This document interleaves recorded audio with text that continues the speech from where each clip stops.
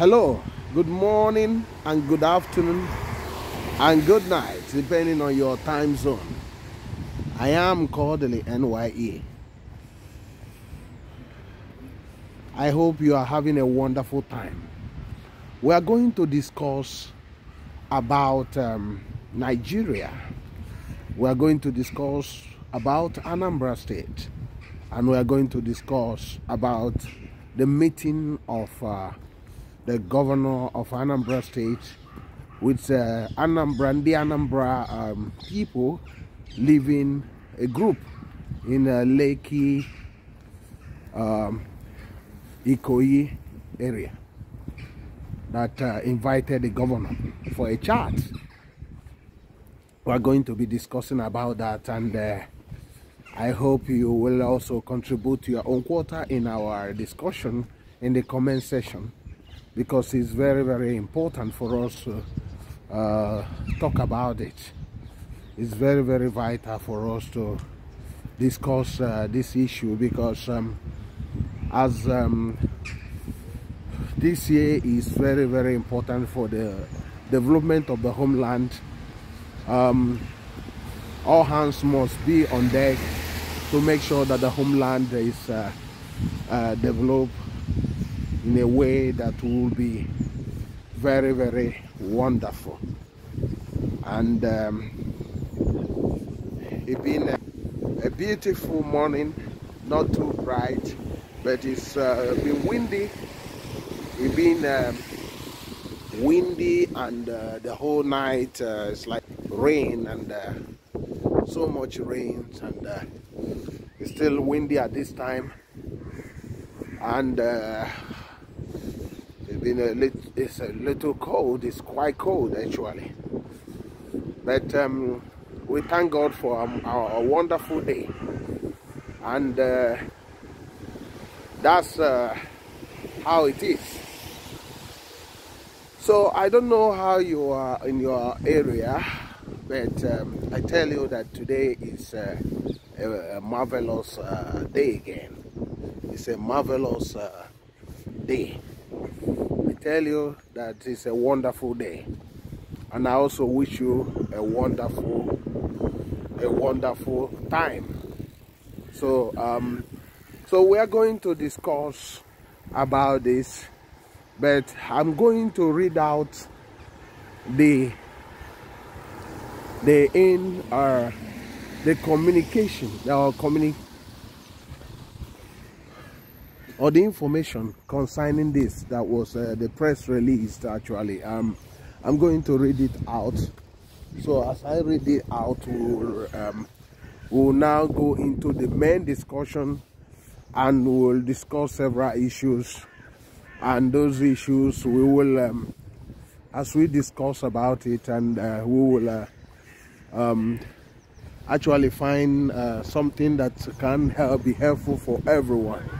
You can see them cycling. You can see how organized this place is. You can see how organized the place is. So we are going to first of all read out the information.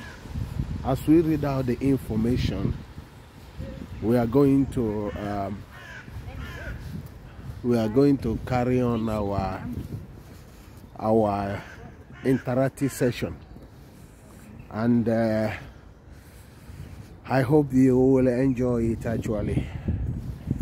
Remember, our homeland must be livable, it must be prosperous, it must be a final destination, not a departure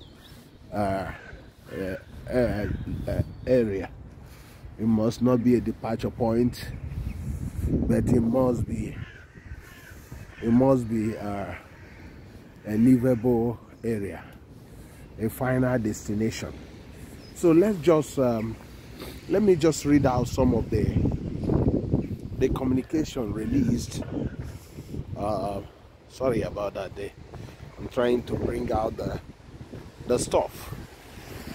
So I'm going to read out the information for you to, to have an idea what we are going to discuss. It says Anambra needs you. Soludo urges Ndi Anambra to fuel homeland rise. Anambra needs you. Soludo urges Ndi Anambra to fuel homeland rise. Building on his unwavering commitment to collaborative development, Governor Soludo addressed Ndi Anambra in Lagos on January 20, 2024. He expressed gratitude for their initial response to his call for a unified public-private community partnership, but with heartfelt conviction urged them to amplify their impact. Soludo firmly believes that the collective entrepreneurial spirit and resources of Ndi Anambra holds the key to propelling the state's economy to new heights. By strategically investing in the homeland's infrastructure and developing communities, our people will not only secure their own future, but also lay the foundation for generations to come. As this partnership will pave the way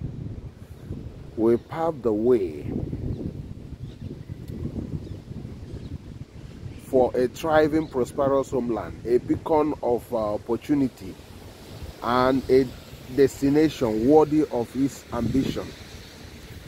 Hosted by the Kodili-nye Bridge Group, Soludo proudly outlined its administration journey so far and notable achievements within the 5 solution pillars: security, law and order, infrastructure, economic transformation, environment, human capital and social agenda, and governance and value system. This accomplishment attained within just 20 months after a compelling testament to government's dedication and efficacy. However, for Soludo, this is merely the prologue.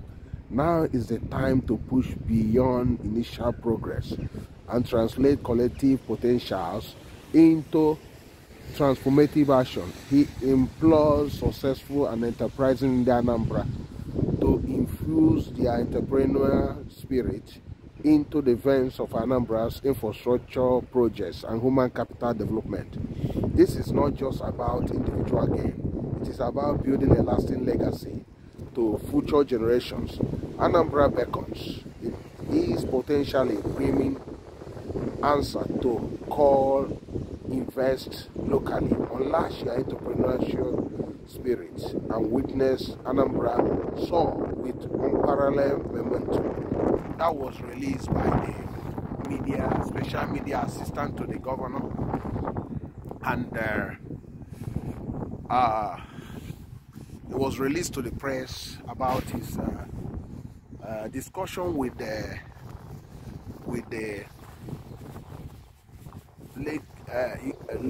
Kodili-nye Bridge Group of Ndi Anambra living in Lagos.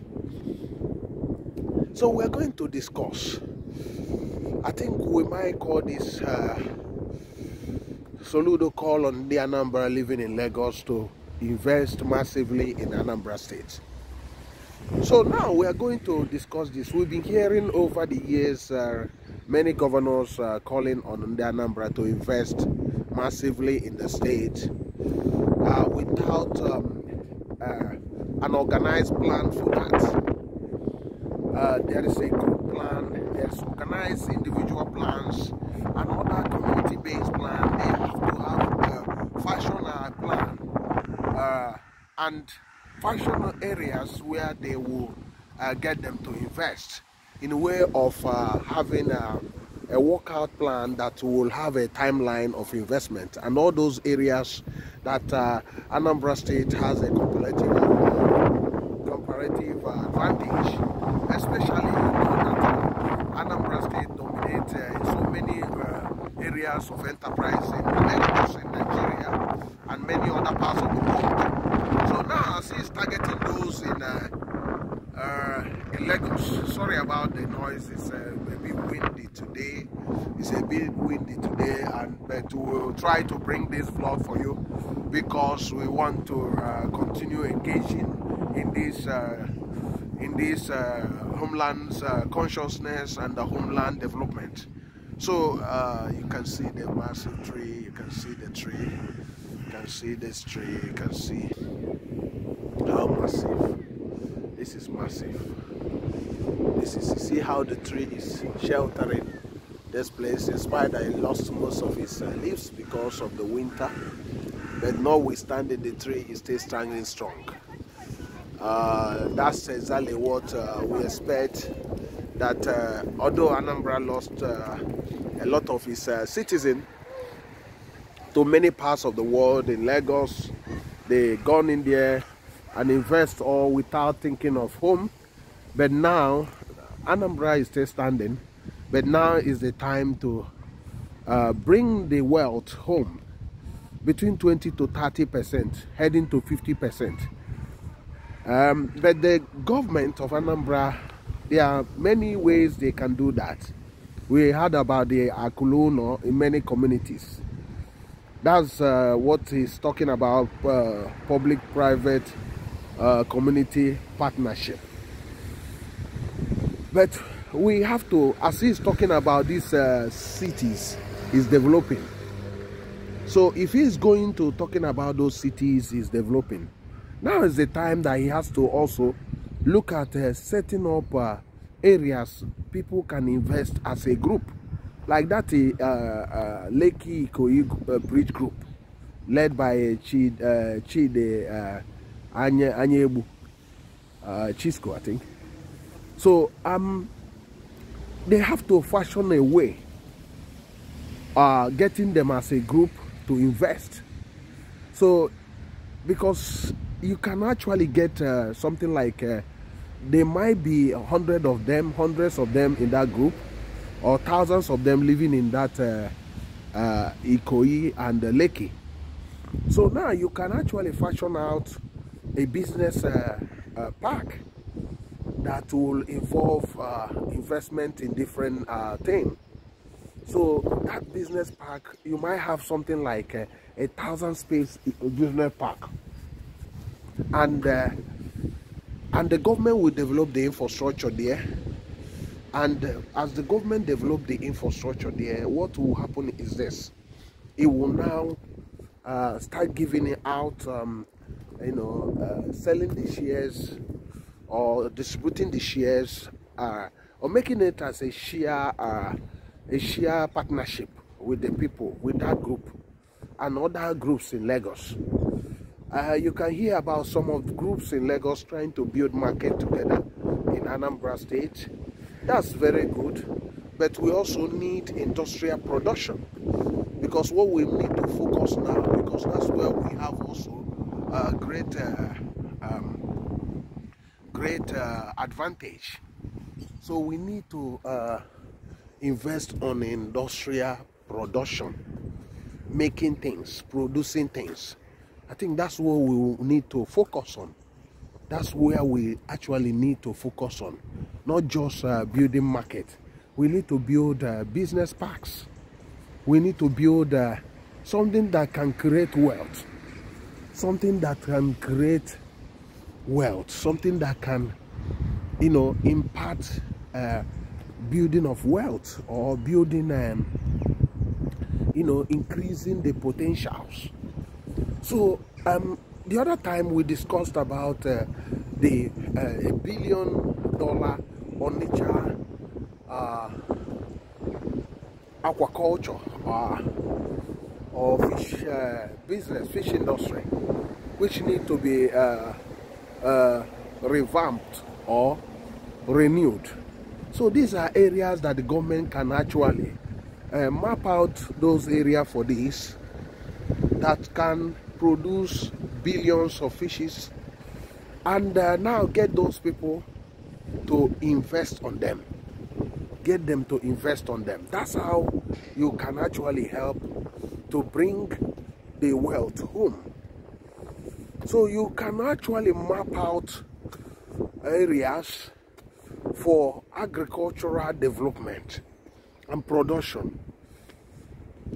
you know, by so doing, the people, you now invite the people as a group for them to have share capitals on that, to take up share capitals on that. So the government will take a minority share of between 3% on these businesses. So they can also start up something like, you look at the businesses in main market.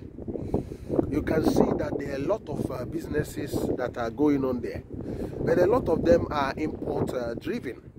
So the government can fashion a way that most of these businesses, they have to start having a place where most of those things will be produced locally, and by so doing, engaging those living abroad to get their resources, back.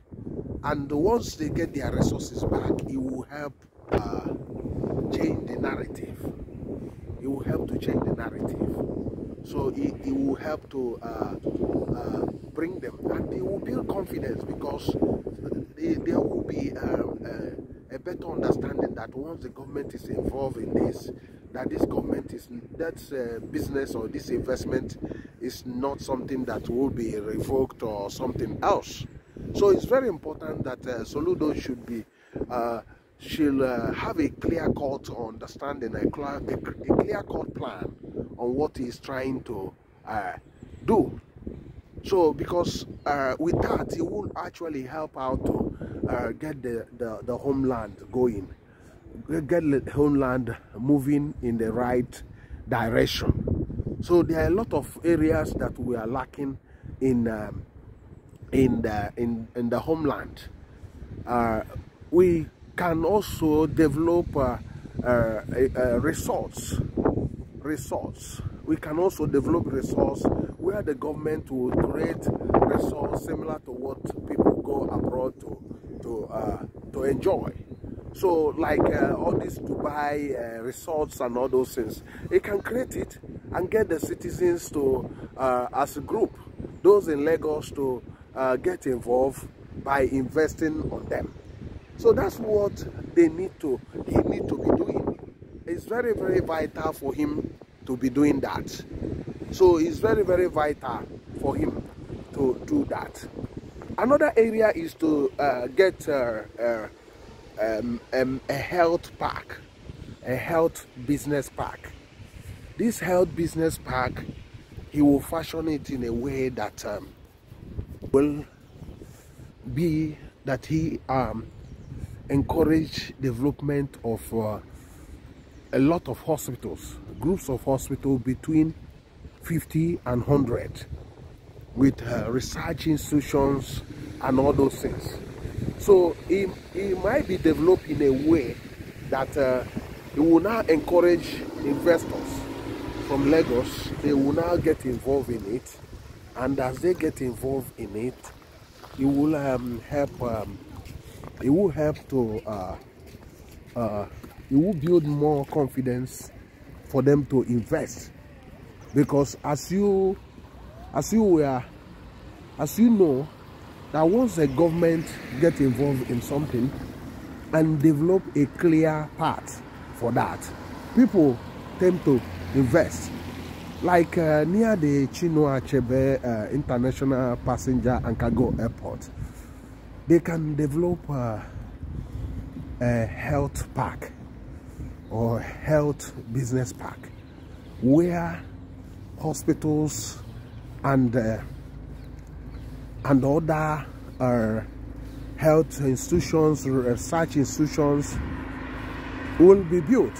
So a space for between 50 to 100 of them. So now, you now go, for instance, to this Ikoyi, Lekki Ikoyi Bridge Group, and say to them, look, I've actually put this thing on. This is the plan, and we are looking at you investing on it.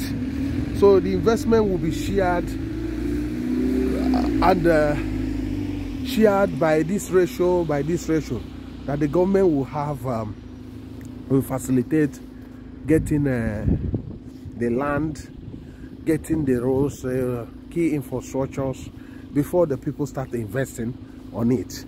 And they can also bring in other investors, foreign investors, to invest. So there, they now produce a mega area for health.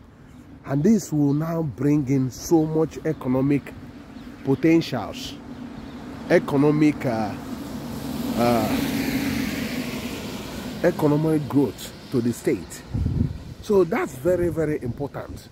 As well as we are pursuing Akolono in different communities, this is one area that they have to look into, because if you can have between 50 to 100 hospitals in one area, and these hospitals offer different services, surgeries and a lot of things, and a lot of other things, what you will get is that at the end of the day, there will be a lot of employment, there will be a lot of work, there will be a lot of improvement on the health system, and there will be health tourists coming, health tourism, that will be so much in the state.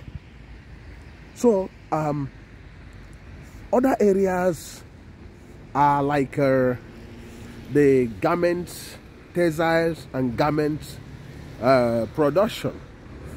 Most of the garments or clothing imported in Nigeria are from China, Pakistan, Sri Lanka and many countries. So now the government can also help to get a business park for that, whereby these garments will be like gyms will be produced locally. So when they do this business park for that, they will now invite these Lagos groups, Lagos based in Ndi Anambra, to invest on that as a group. So once they invest on that, that's how you bring your capital home. That's how you bring your capital home. It can also have areas of entertainment. A lot of Ndi Anambra are mostly promoters of big time entertainment. So they can also get this Nollywood entertainment hub at Onitsha up and running.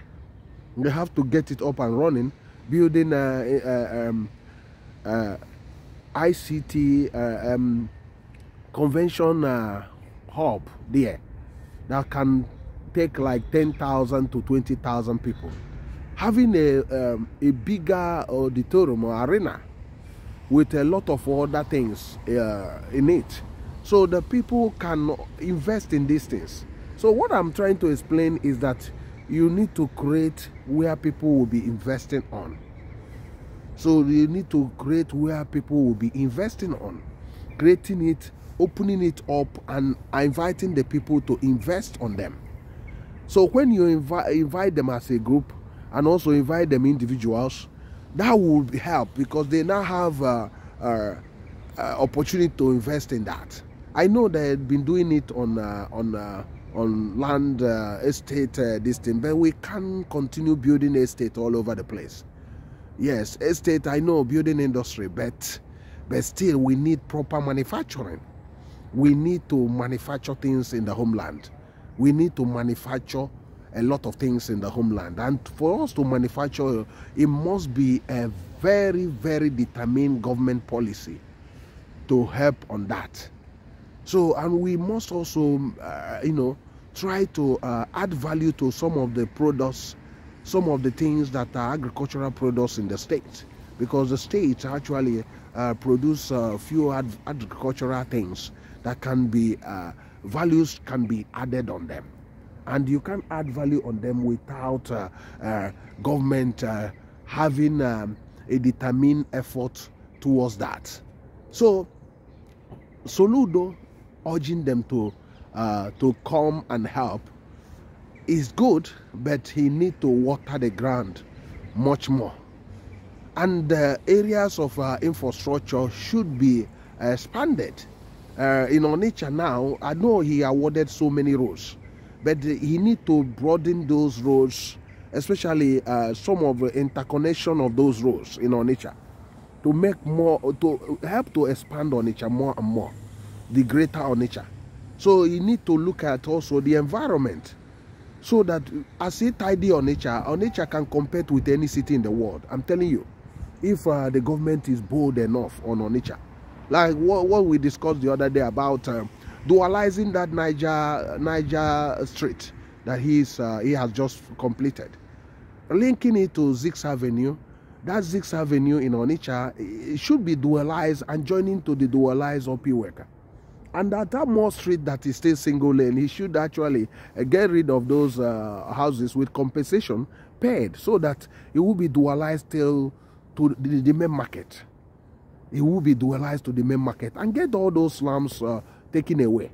So by doing that, what will happen is that you already expanded Onitsha and make it more attractive, that those they are coming in, you are bringing from Lagos will now see that that the economy of the place is being expanded. They are now bringing their wealth, and you must also create a place for headquarters of government. So the government must look at the bank of the River Niger or the new city of Onitsha, Onitsha Point 2. They are creating and start to build 1 or 2 skyscraper as a sample of where the headquarters of companies will be. So now, when they build that, they now have a space for 100 of it. So now you now invite all those billionaires to also to invest on that. So we need to be very proactive in these things. We need to be proactive in these things. We need to be, and also we can also create the lake in Onitsha. We have all similar thing in Apaka, stroke 33, and Nkise.